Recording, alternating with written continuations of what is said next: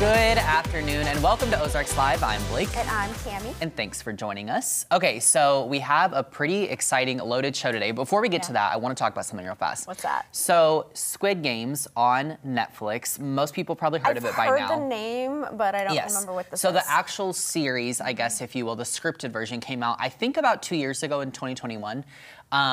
Which it was a smaller show that not a lot of people really knew about because it's Korean-based, Korean, like everything is like when you watch it, it's dubbed in English kind of thing. Anyway, but it gained huge popularity, and I don't think that the show creators ever intended for that to happen. But now, just last week, they released this new kind of edition of it, if you will, called Squid Game's The Challenge, which is the reality TV version of it. You know, I'm a sucker for reality TV. So how this works is that 456 contestants, you heard that right? That's a lot. From all over the world. I think they shot it in London, so they filmed this in London on some studio set, I'm sure.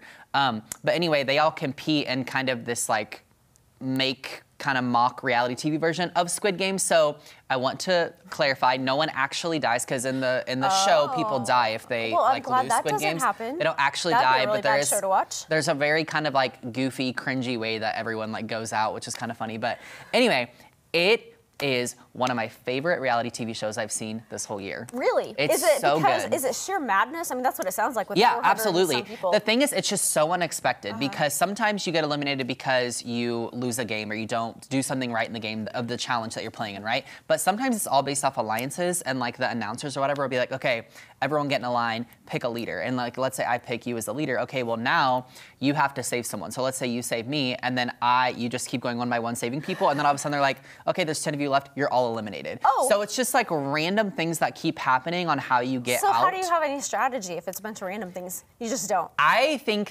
Is that why you like it? Kinda, yeah, because it's just like so unexpected. And it's kind of interesting the way they've edited the whole thing because you know, we fall for certain contestants on the show, and so there's certain ones you fall for their stories. They're just how they're playing the game, whatever, again, and then all of a sudden editing that to look like that. Well, yes, it's just, you know, they can pick out one little thing and make it look like a huge thing. But what's so funny on the show is like it's the way they edit it. It's like you fall for these certain people, and then 5 minutes later they're eliminated. So that's the thing. Like I will say, I'm almost done with the series now. The last batch was released, I think, last night.